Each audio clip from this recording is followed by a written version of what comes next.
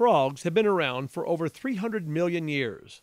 They come in many shapes, sizes, and colors. They live on the ground, in the water, and in the air. But as diverse as they are, they all share one trait. They are disappearing at an alarming rate.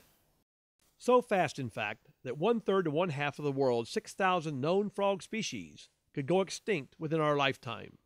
This would be the single largest mass extinction since the dinosaurs. Amphibians are our modern-day canaries in the coal mine. Just as the miners would take these sensitive birds with them into the mines, and they would know that if the birds died, it was time for them to get out, well, amphibians are raising and waving red flags to us, saying there is a serious problem, you need to change your behavior, or you're going to suffer the same consequences. In the last century, frogs have been increasingly affected by habitat loss, climate change, pollution, and pesticides. And while these issues present a major threat, the most immediate threat to frogs and amphibians is a parasitic fungus called the amphibian Chytrid.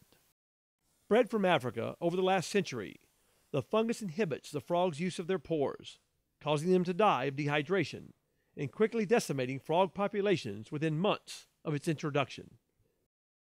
In response to this problem, scientists and conservationists worldwide agreed to an amphibian conservation action plan. This plan's primary purpose is to protect amphibian species in their natural habitat. For those species that cannot be saved in nature, the plan calls for them to be protected in captive facilities until their threats in the wild can be controlled. For over 20 years, the Columbus Zoo and Aquarium has supported the efforts of researchers both internationally and right here at home. Becky Rose is a conservation coordinator at the Columbus Zoo. The Columbus Zoo and Aquarium supports conservation projects for threatened and endangered species all over the world, and amphibians are no exception. When it became apparent in the late 1980s and early 1990s that amphibians were in sharp declines around the world, the Columbus Zoo became a supporting member of an organization called the Declining Amphibians Populations Task Force. The zoo has also been a longtime supporter of a project based in Panama called Project Golden Frog, and this work is focused on an endangered species called the Panamanian golden frog. The zoo is a long-term supporter of that project, and we also hold golden frogs here at the Columbus Zoo. In addition to providing grants for important field work around the world, the Columbus Zoo is also able to provide financial support to the Amphibian Ark and all the great work they're doing for the Year of the Frog campaign. You can learn more about the Amphibian Ark at amphibianark.org, and I urge you to take a look at that website and find a lot of ways that you can help amphibians in the wild.